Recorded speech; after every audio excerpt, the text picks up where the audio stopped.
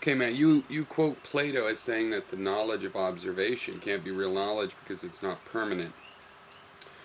Okay, then, so show me, where's your permanent truth? 2 plus 2 equals 4? Because I've studied the history of math and science and the concepts of plus and 4 and even 2 and the number 4 have changed over the history of man. They're not permanent. They're not non-changing. They're not. There's more now. There's more than one mathematics. There's more than one logic. There's variance in all of these, and these things are multiplying, and within their own discipline, they're changing. The understanding of them is changing. Mathematics was refounded on set theory that didn't even occur to fucking Plato. Okay, and then there were problems in that, and they're redoing it again. I mean, these things are changing. Where is your permanent idea then? Okay, you've got permanent ideas. Plato tells you. See, I know Plato can be inspiring. These beautiful idealizations, these permanent ideas of knowledge. How lovely that would be. Too bad you can't point to any truth that is nearly as enduring as what Plato said we ought to hold our standards up to. His standards were unrealistic in the extreme, trivially unsatisfiable. Okay, there is no permanent knowledge. Look around, explain the goddamn knowledge we have.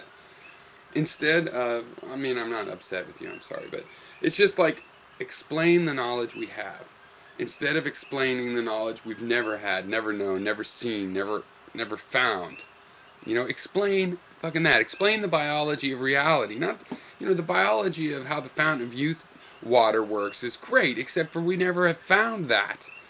So it's not that useful compared to explain the knowledge we do have. That's what I'd like, a philosophy and epistemology that explains the goddamn knowledge we actually have, instead of saying that that's not real knowledge and this other stuff that we can't ever have is real knowledge. Meanwhile, I kind of have it. You can get a feeling of it, you can apprehend it, you can metaphysically connect with it.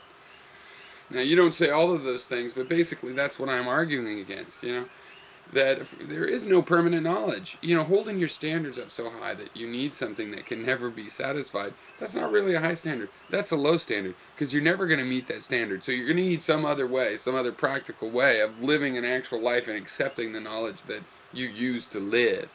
And that's going to be some crazy weird standard, because you've accepted it from all of the criteria of empiricism, of observation. And, in a way, by Plato's definition, we are not explaining things by just observing. But obviously, by some more modern definition, we explain them. We explain these systems of motion. We describe them in mathematical and with forms and things, just all like Nietzsche. Like Plato would say.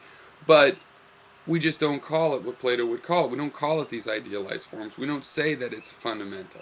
The planets move in ellipses, roughly, more or less, except for relativity, and for and we accept that we have these forms, but we don't play this, and they're fundamentally true and enduring and will be forever. It will always be an ellipse.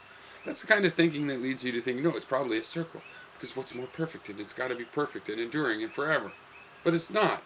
The planetary orbits aren't that stable. They're changing. Everything's changing. Everything's in flux, just like he said.